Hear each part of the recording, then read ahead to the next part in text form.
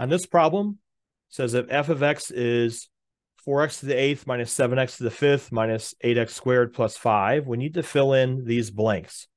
So what this is referring to is the end behavior that we previously talked about by looking at the end behavior models there. That's how you want to fill this in. The term that you're going to look at is the very first term. The leading term is the most important on this because that has your degree. So in this case, my n is the highest power. My n is 8 here. So in this case, n is even. And then the number that comes in front of the x is the a sub n. In this case, the a sub n is positive. Okay, so I have this situation, n is even and a sub n is greater than 0. All we have to do is look at the end behavior model on the table, and that's going to tell us what to fill in on these blanks. Okay, so we'll scroll up here. So pardon me as I scroll up. So right here, that's the situation we have. N is even and a sub n is greater than 0.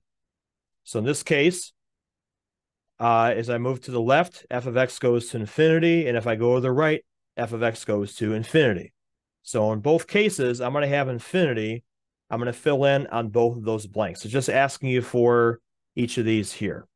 All right, so f of x approaches infinity as x approaches negative infinity, and f of x also approaches infinity as I move to the right, as x approaches infinity. So again, I just got those directly from our end behavior table above there. Let's do another one of those. Okay, so this one here, again, I'm going to look at the leading term that I have here. In this case, my n is 9, n is odd. And the number that comes in front of the x, my a sub n, is less than 0. Okay, so now I know what end behavior model to use. N is odd and a sub n is less than 0 because I have a minus 2 there. That means I'm going to look at the very last one, this one right here. And so for this, f of x, the first time if I'm going towards negative infinity from the x, f of x approaches infinity, it's going up. And as I go to the right, it's going down to negative infinity. Okay, so I would just do here, this one goes to infinity as I move to the left. And then as I move to the right, it's going to approach negative infinity.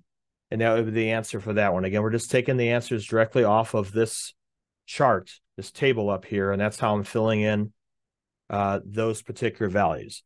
So again, these two problems, these are done just by looking at the end behavior models. In particular, you're looking at the algebraic description of those end behavior models in order to answer these questions.